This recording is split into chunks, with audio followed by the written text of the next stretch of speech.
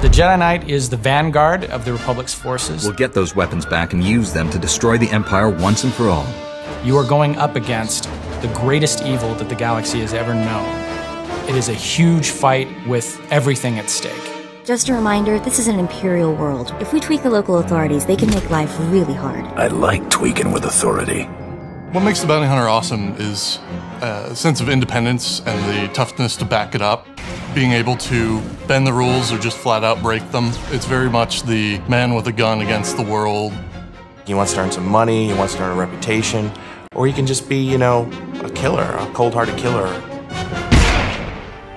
The fantasy of the Jedi Knight is saving the galaxy or saving yourself or falling to the dark side, but it's direct and earnest and elegant, and his fighting style is the same way.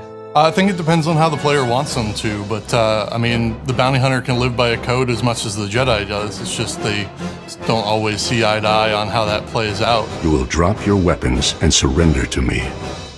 You will realize what a complete idiot you are. You get to be whatever kind of Jedi Knight you think is best. You don't necessarily have to follow the Jedi code. In fact, you can violate it pretty regularly.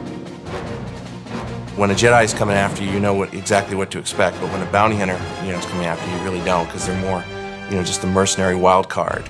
The bounty hunter's attacks mainly come from tech and blasters. They've got the lightsaber, they've got the Force. Rockets, heavy armor, missiles, blaster bolt deflection, flamethrowers, jetpack. A bounty hunter player and a Jedi Knight player in a fight. That's going to be a tough one. The bounty hunter is more than a match for the Jedi Knight because when they engage in a fight, they have control of the situation. They have so many tools at their trade to keep the Jedi from ever getting their ground. The strategy, when you see that you're going up against a bounty hunter, is obviously get in as fast as you can and stay there. You're going to charge into the fight. You're going to try and keep the bounty hunter slowed down as much as you can. If I'm playing the bounty hunter in the fight, my strategy is to keep the Jedi Knight at range. I have stuns, I have screens and shields and heavy armor to absorb damage. The Jedi Knight is relentless. The way his resources work, he's always building up and cashing in what he's built up. So instead of watching a pool slowly decay over time, it's just nonstop. As long as you can stay up close and personal, you're always able to dish out that damage, and you're really just an unstoppable wrecking ball. The Jedi Knight's gonna win, hands down. The bounty hunter's got this. It's gonna be the Jedi Knight. Bounty hunter's gonna win. Trust me.